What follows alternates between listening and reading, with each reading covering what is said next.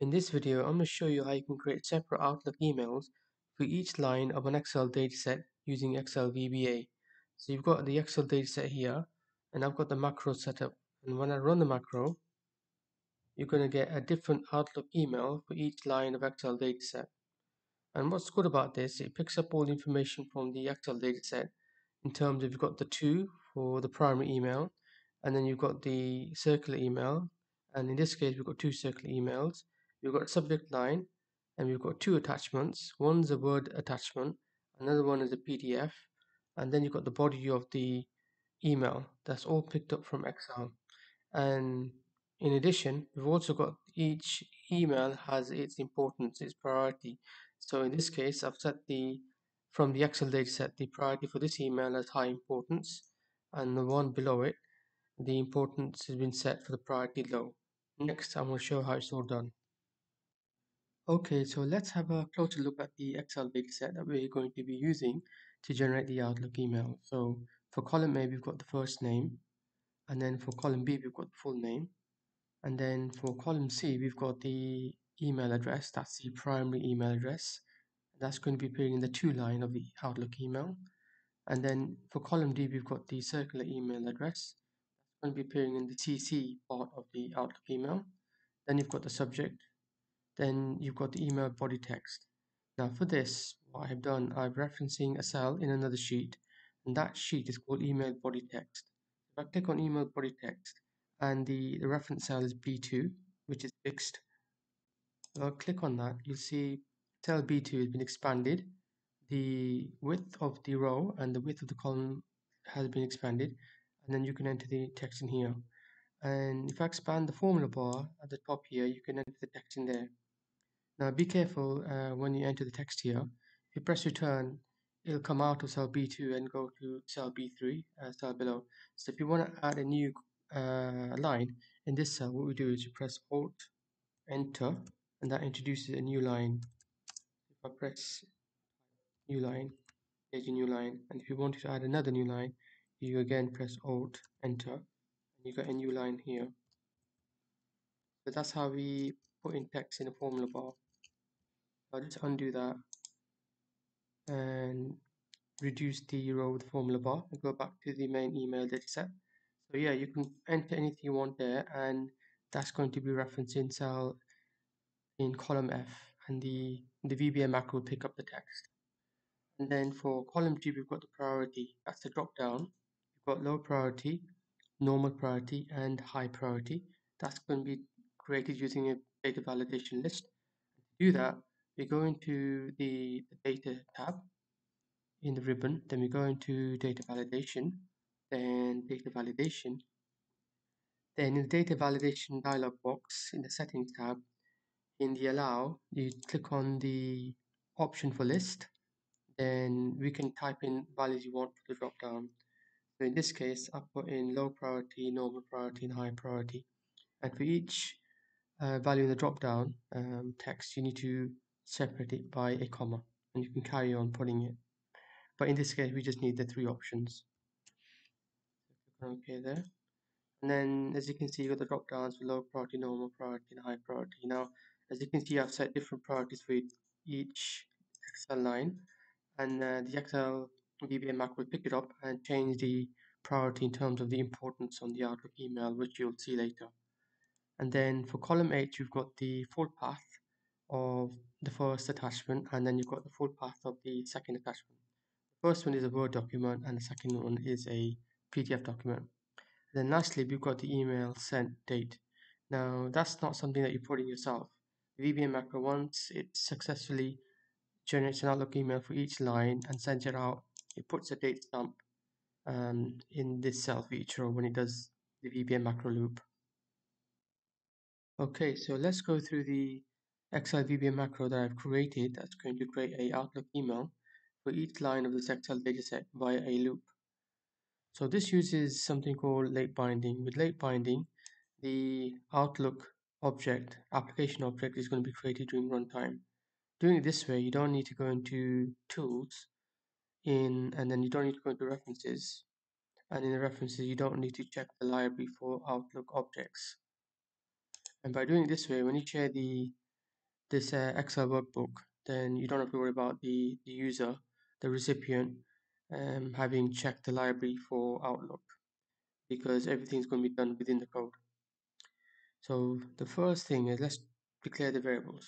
The first variable is the Outlook app. That's going to be of type object. Then the Outlook email is going to be based on the Outlook app object. Then you've got string body text that's going to be used to house the full body of the email text. Then you've got the worksheet, WSHC, that's going to be the worksheet containing the Excel data used for each Outlook email. Then these two last variables of type integer. Integer last row is going to be used to work out the last row of the data set. So in this case, it's going to be row 9.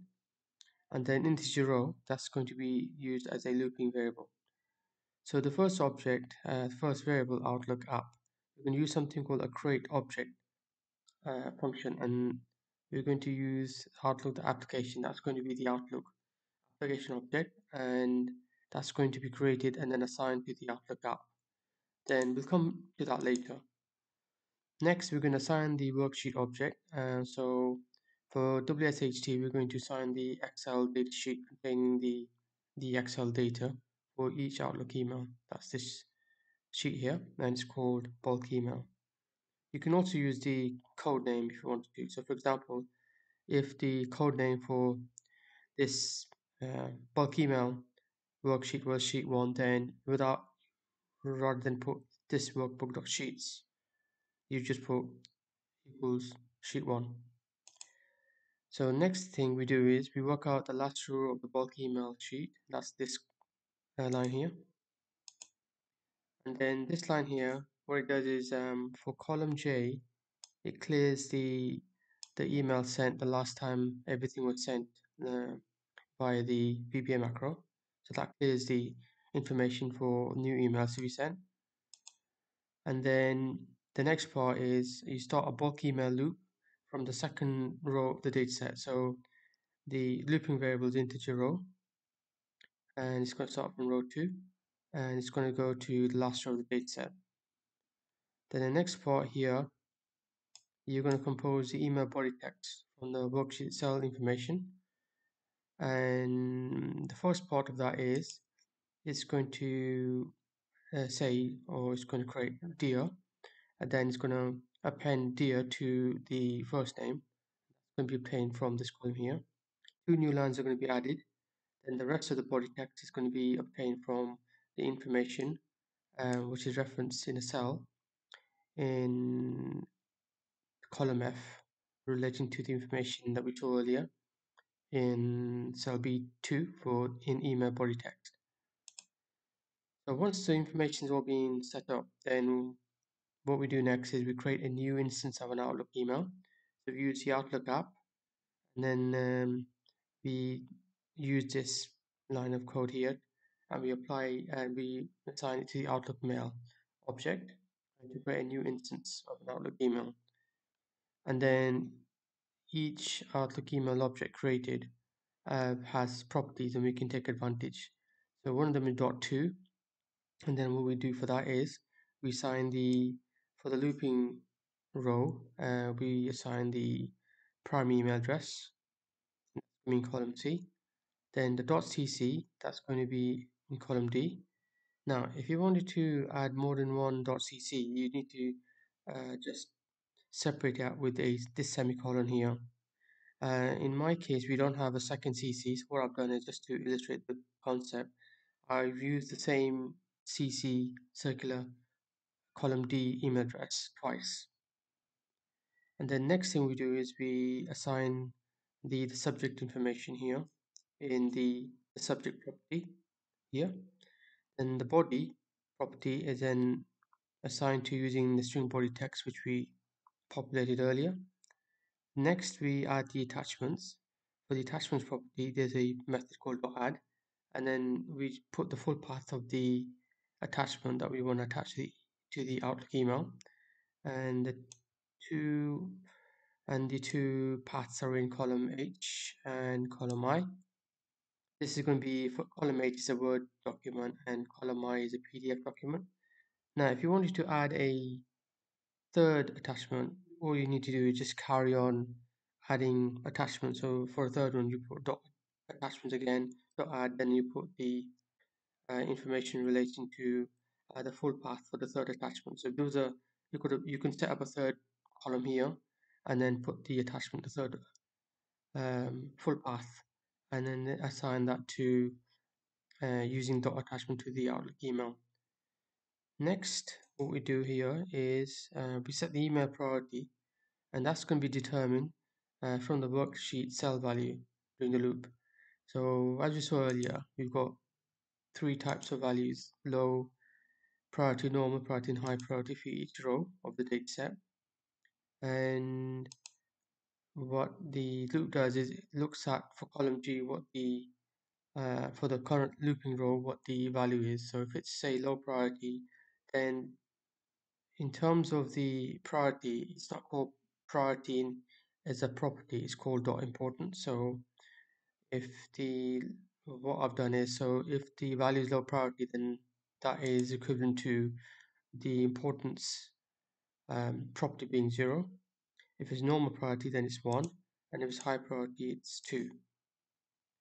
And so this line here, dot send, and because I'm just going to show you how each instance of the Outlook email looks, I'm not going to send it just for displaying. But if you want to send it, then you disable this line. You enable this line, and then you send it, so it'll automatically send the email after each Outlook email is created in the loop. It sends it automatically. And then the last thing is, nearly the last thing, it displays email here. And when each Outlook email is created for each looping row, a date stamp is added in column J. And then the loop then restarts for the next row. But before it does that, it reassigns, it sets the string body text variable to nothing uh, as an empty string in readiness for the next piece of information for the next looping row. And then the last part is it sets the Outlook objects to nothing to save memory. Now that the Excel dataset and the VP macro has been created, let's run it and see in action. In this case, we've got 3 Excel lines, and we want to create 3 separate Outlook emails. We've got all 3 kinds of priority: normal, low, and high, which you'll see that. And then what we do is we go into the developer tab, and then we click on macros on the left, and it shows you all the list of all your VBA macros. In this case, we've only got one, and just run it. So the VBA macro is going through loop and examining each row of the Excel dataset, gathering information, and then composing the email. The very last email is related to name 3, and you can see the name 3 email, primary email here. You've got 2 circular email addresses, which you've used twice in this case. You've got the subject line picked up from the information from the column performance report. You've got 2 attachments, one's a Word attachment and one's a PDF. Then you've got finally the body text, and that's name 3, again used for the body text after the. And then you've also got the priority, and in this case the priority is set as high, and then that's been set as high importance. And the Outlook email that's in the middle of the Excel dataset, exactly same before. This time we got name 2. In this case, we've got the priority set as low. And the first email address, same format as before. And in this case, we don't see a priority here. The reason why is for normal priority, that's the default priority. So you don't need to check high importance or low importance. So that's why you don't see it there. And then what you have, last thing that happens is an email sent, date stamp is added for each line for the Excel dataset. That's it. Thanks for watching, and watch out for my next video.